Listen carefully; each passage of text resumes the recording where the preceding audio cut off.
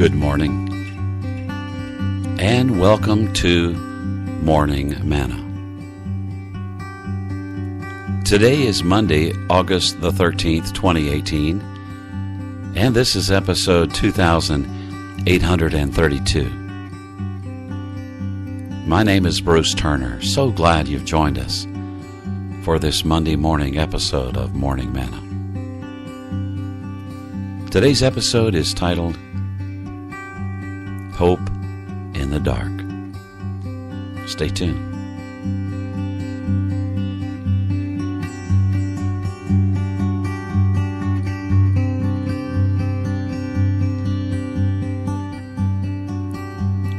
Have you ever struggled? Have you ever experienced some darkness?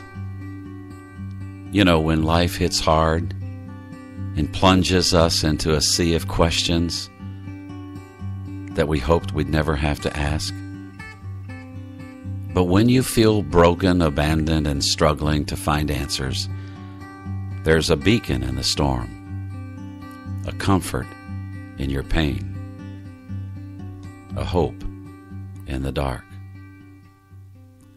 I just read to you a description of a new message series at Life Church by Pastor Craig Groeschel. The series is called Hope in the Dark, and I'm acknowledging this morning that my idea for today's Morning Manna episode came from that message that my wife and I heard over the weekend. It's such a tremendous message, and it's a teaching from a book of the Old Testament that you may not find your favorite, or maybe you've never even heard of it. It's the book of Habakkuk, and we have a very personal story from the book of Habakkuk in our own lives growing up as a young pastor and family.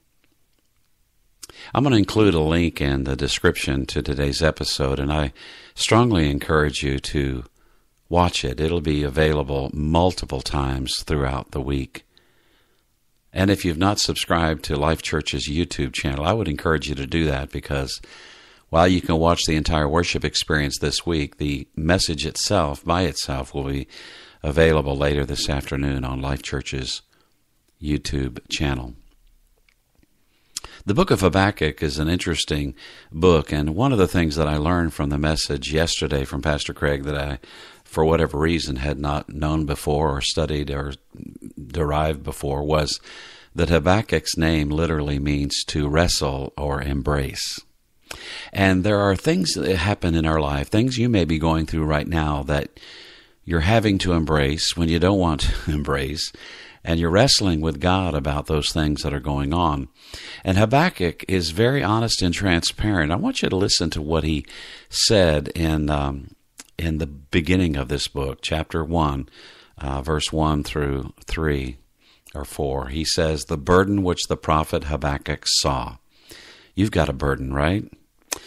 "O Lord, how long will I cry, and you will not hear?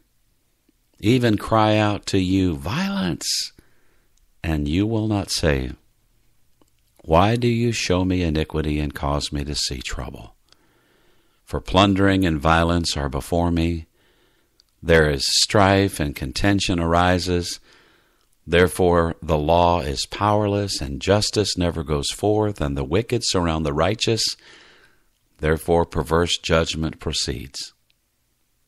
And God interrupts Habakkuk, and he begins to say some things. He says, "Look among the nations and watch, be utterly astounded, for I will work a work in your days which you will not believe, though it were told you." And so God is going to bring judgment. He's going to raise up the Babylonians because of Judah's sin and idolatry. And the prophet Habakkuk is just struggling, burdened with what he sees happening in his nation and what he fears is going to happen because of the sin of that nation. There are only 3 chapters in the book of Habakkuk, and chapter 2, verse 1, and by the way, this is not an in-depth study, this is just a podcast episode, right?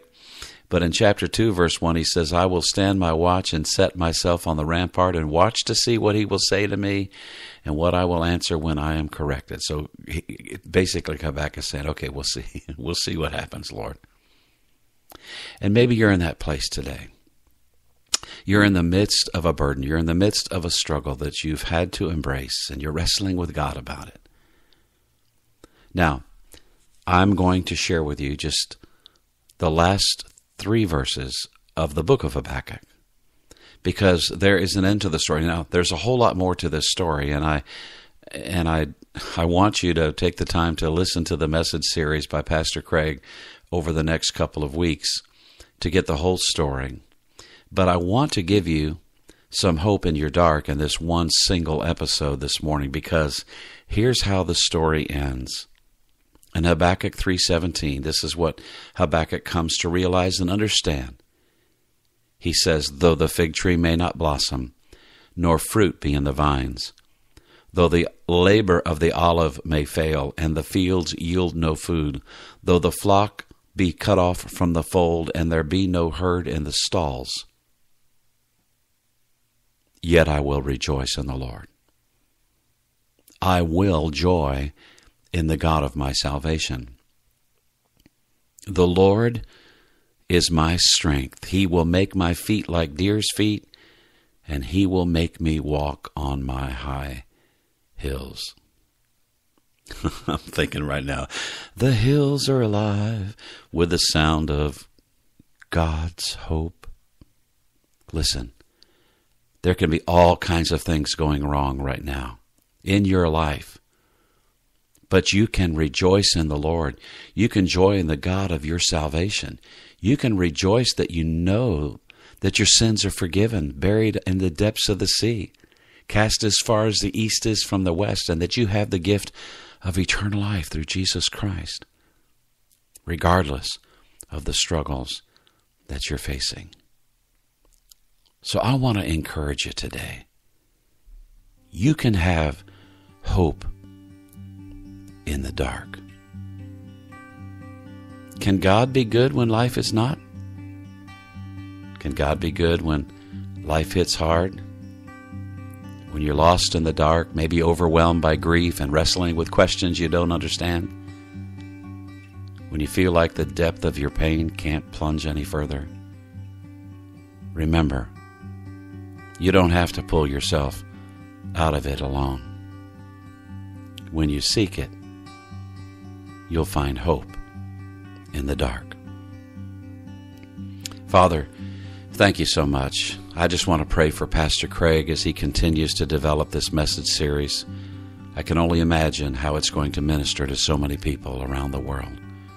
And thank you for giving me the privilege of serving as a volunteer on their team to be able to interact with viewers and encourage them and help them to find hope in the dark. In Jesus' name, amen. Our website is morningmanna.com. My email address, bruceturner@gmail.com. Thanks for listening today, letting me be a part of your day and you being a part of mine.